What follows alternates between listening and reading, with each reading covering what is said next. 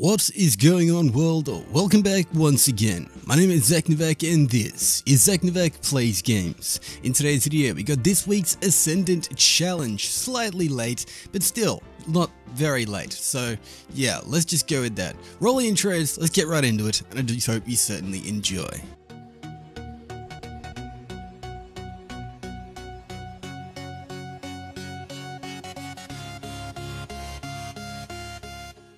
Alrighty, getting straight into the video.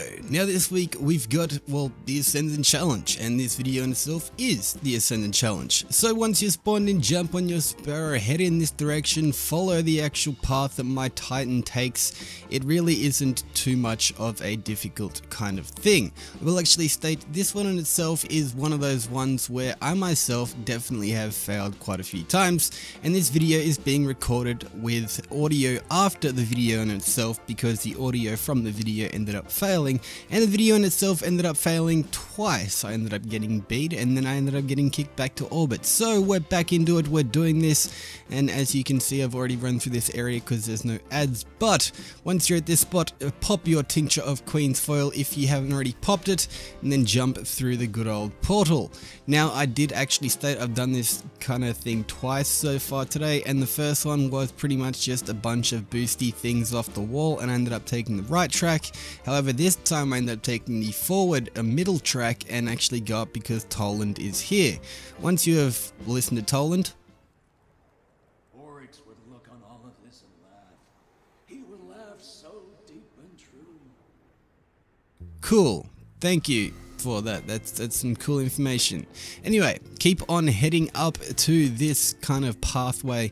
You're pretty much going to be jumping back and forth from one path to the other path, from one ledge to the other ledge.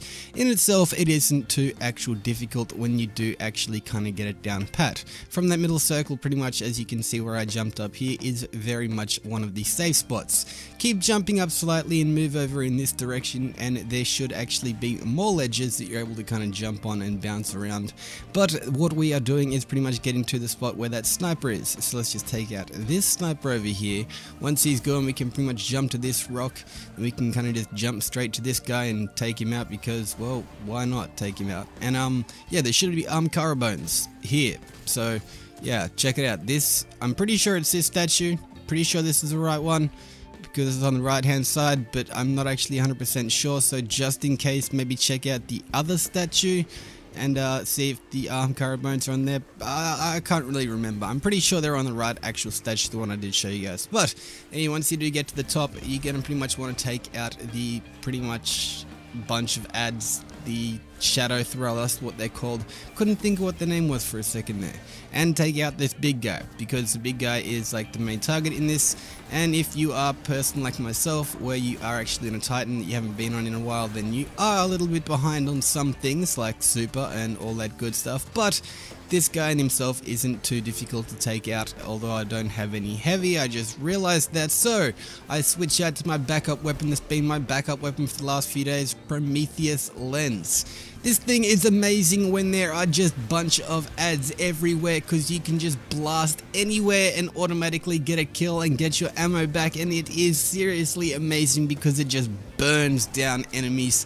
This thing in itself, you don't even realize the boss is dead, and you kind of just like, yeah, hey, well, let's just rub my chicken, because why not? I like my solid chicken. But anyway, this is a chest. We open up the good old chest in itself. I get myself some Reverie Dawn gauntlets for my Titan. That in itself isn't actually too amazing, but I will, you know, go through and actually dismantle it so I can get some more weapon parts, and we go ahead and actually look at what we did actually get from this week's Ascendant Challenge. From the actual challenge thing, I got myself a Vouchsafe Scout Rifle with some pretty decent rolls, I do have to state. Drop mag being very nice on a Scout Rifle, but also auto-loading holster and Dragonfly. This thing, auto-loading holster, not hoster. This thing in itself is honestly a lot of fun, so I'm definitely going to keep it, try it out, see how it actually goes. But yeah, this has been this week's Ascendant Challenge. This has been ZacNovak. Hopefully you guys have enjoyed this video. If you have, click the like button down below. Leave a comment. Let me know, did you guys get anything good from this actual, Ascendant Challenge? Was it something that was decent? Was it something that was good? Did you actually get some cool loot? Did you get some bad loot? Let me know in the comment section. If you guys did enjoy this video, once again, hit that like button. If you disliked it, hit that dislike button. But until next time, this is ZacNovak. Share this video around because it seriously helps that channel, helps out you guys, and helps out other people to actually see my content. But until next time, this is ZacNovak. Do all that good stuff. I want to be cheering like Karen. He was at Sharon. But until next time, this is ZacNovak. Signing off. Peace out.